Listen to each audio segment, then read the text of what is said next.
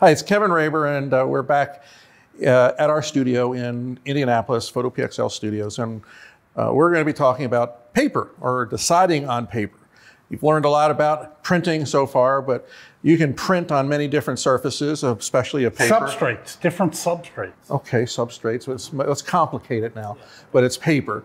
And Dano's got a presentation he's going to talk about titled Deciding on Paper. And I've done this because papers have all these very interesting names, and we all have our favorite papers. And then people, when we're live at a trade show or virtually, they always say, what paper should I use? The beauty about inkjet printing is you have all this amazing choice. The agony about inkjet printing is you have all this amazing choice. I like to help people understand that by kind of making a decision tree of 2 or 3 things to kind of get you into the right type of paper. And the first thing is, are you a person that likes that traditional photographic look? That could be darkroom or anything that has that rich DMAX, great color gamut. Or do you like a more painterly, illustrative, fine art look? People use the term fine art because those are the papers that use photo black ink, the photographic, and the cotton fiber, more illustrative papers use cotton fiber and they use matte black ink. Matte black. For some people, it's going to be frame behind glass, doesn't matter. For others, especially fine art photographers, I learned this from Michael Reichman. The sale of a print is not made behind a frame. The sale of the print is when it's handed to a prospective customer and they touch it and they hold it and they feel that sense of quality. Tactile. So that's another spec you have to consider. And then an OBA or OBA-free optical brightening agent. For some people, this is very important, it's OBA-free. For others, less important, just be informed about what those are. And then the surface type. You want something that's smooth, you want something that's mildly textured, you want something that's heavily textured. And there's some people out there that are doing canvas, and those are generally about matte surface, semi-gloss surfaces, or glossy surface. You roll them up and they don't wrinkle, so easy to transport if you're using them for any other reason. Well, if they're going to be framed, they're going to be stretched, or they're going to be wrapped. There's canvas is a whole other thing, and maybe a whole other discussion. Yeah, some other time. But when you're thinking, oh, what paper should I use? Are you a photographic person or more a painterly person? Do you like texture? Do you want it? And then you can kind of decide this is the direction I need to go. If we're talking about Epson papers, Epson media, because media would incorporate canvas and all these other things. There's 3 categories. The professional series, which are the everyday working things you'll see in photo stores as well as in retailers. Then to professional photographers, other creative professionals, our signature worthy line. This image here happens to be captured by a person to my right, your left over there. That's actually an iconic image from one of the early digital images. Yes. And it was actually the inspiration for the history feature in Photoshop that Mark Hamburg wrote. Right. And if you look at that print today, on any of these signature-worthy papers or legacy papers, it really holds up. I know early digital images, you can kind of look at them from that era and go, well, you know, let's can we redo this? That one just really holds. And then there's the legacy papers. This is the best of the best for those that are selling their works. Also, collectors will specify these. What's special about them? They're all OBA-free, and they have the finest of coatings, and they are all produced in Europe in the tradition of European handmade papers. So if you're looking at this slide, these are the signature-worthy papers, and I kind of broke it down with the top row are the photographic papers, the ones that would use the photo black ink, or PK. And the bottom row are those that are going to use the matte black ink, the more painterly papers. And they're listed here by the types of surfaces. Luster is traditional. Some people would call it an orange peel. If you're of a certain age and you worked in the darkroom, it was E-surface, RC paper, right? Exhibition fiber paper, that was designed to be like an air-dried black and white print. It was F-surface unferrotype. The F stood for ferrotyping, which gave you a high gloss. It was actually Ansel Adams, I believe, who first experimented with that, and that's the tradition of that. Double weight dried matte. Right. Which is air dried, the typical F surface. And it's still often kind of cited as that's what great black and white photography is about. But keep in mind, everything on that top row has an OBA. Understand what they are, then make the decision, is that right or wrong for you? All of Ansel, well, I don't know about all of them, but most of Ansel Adams' prints have OBAs today. So it's kind of like, well, do I want it, not want it? Then there's the metallic papers. These are Jeff's favorites. Actually, I enjoy the metallic paper. I can, Jeff might pick on me for him, but I've made some nice metallic prints. As I say, there's no accounting for taste.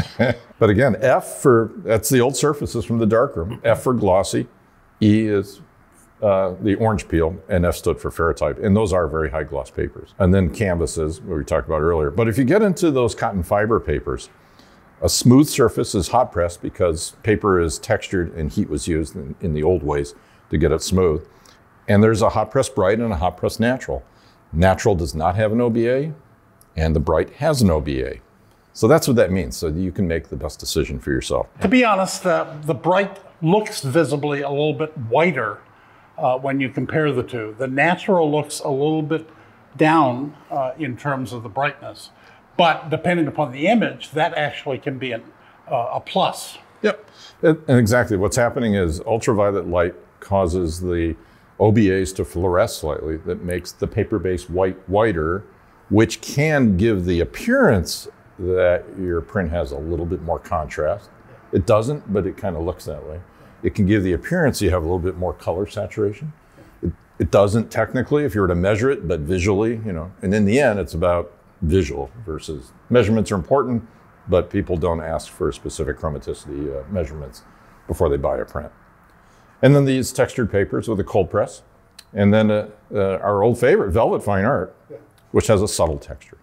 So it's kind of understanding what do you like, and then finding those 2 or 3 papers, and there's an easy way to do that. But with the legacy papers, that top row, these are the photographic papers, the new Baryta 2 and Legacy Platine, often mispronounced in Indianapolis. Well, it might be. It's Platine. Platine. Actually, that's one of my favorite papers right now. It's a real nice texture to it. And so while you've gone matte, I've gone Platine. I love them all. But if we take a look at that bottom row, on the personal side, not being the Epson guy, I never liked the matte papers.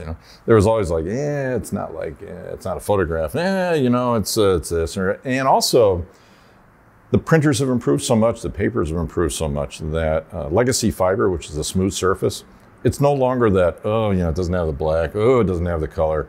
It's like really good. And for display purposes, there's no reflections. And you actually kind of fall into the picture versus trying to find the right angle to fall into the picture. And etching has some texture, and then the textured has more texture. Right. In the grand scheme of things, depending upon the size of the print, if you're going to print on a watercolor fine art paper, my preference is to actually have some darn texture to actually give it that fine art watercolor look, which is one of the reasons why I like the textured. As a photographer, I still like the Baryta or the exhibition fiber. The exhibition fiber has been my favorite, but I'm leaning towards going Baryta because it's no OBA. The Baryta has been really popular for a long time. Our friend Michael used to print with it, and he influenced a lot of other people. It's nice and smooth, and it's okay. We love. There's no right or wrong answers, and you can also kind of change your mind, and you can also say, well, I like photographic papers, but there's times when I like those kind of painterly, illustrative looks. And the best way to understand what you like, because if you just can't try every paper that's on the market. It'll make you crazy.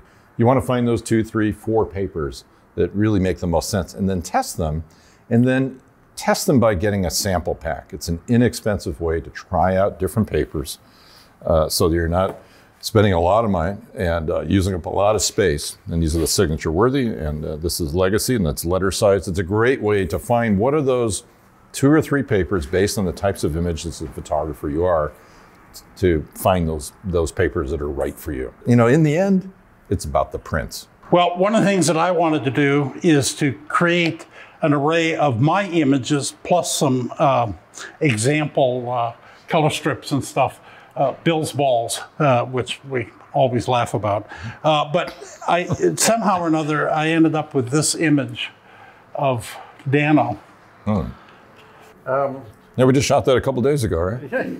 Back in the olden days, in the color lab business, they used to call the people shots Shirleys.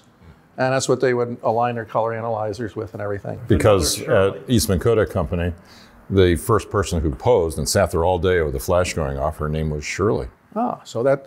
Another Shirley with I think that's you. Oh my heavens. And then there's a Kevin one. I don't know if that would be so accurate in color, but there you go. There is stories behind all these, the Bill balls, which was very interesting. Our friend Bill Atkinson made them, and it was basically, going from white to the darkest colors in certain areas, making sure they transition But the properly. advantage of creating an array of your own images is basically it allows you to see what your images look like, and you can kind of compare and contrast. I have kind of settled on, for the watercolor, the textured. That's very nice. It's a cactus. Yeah. And so you went with the textured version. It has a nice feel to it. So a little point of order on the terms. A watercolor paper doesn't really mean anything. Yeah. But it's a term people use. Yeah. Because it's rough, and that's what the watercolor But generally, this is a cotton fiber paper. Yes. Could you put watercolor on it? Maybe, but don't know. But it's in that watercolor family. And a lot of people thought of watercolors primarily as a textured surface. Mm-hmm. So in the end, what I think we should recommend as a group here is do what Jeff has done. I've done the same thing. Get both sample packs. Get a couple of them so you can try them out. There's 3 sheets for, at least in the Legacy sample pack, there's 3 sheets of every surface. Mm-hmm. And make prints of the different things that you do on them, and then you have them, and you can reference back to them. I have them in, I put them back in the acetate sleeve with the label on them so I can actually tell what they are. But it does allow you to take a look at what certain images look like on different surface papers and make a wise choice. And I print with the Burita here. My newfound like is the Platine. Burita or Burita? Yeah. So the correct pronunciation, I'm going to be officially, is Burita. So it's Burita. The way you pronounce it, is, I believe, is a water purification product. We're Indianapolis. What can you say? Well, in any case, you've seen enough in regards to how to decide to get some paper. We'll be back, and we're going to take a look at a number of different images on different papers. I want to thank Dano and Jeff, especially for the presentation. Dano, it was very good. And Jeff, thank you for the samples. We'll see you all on the next video.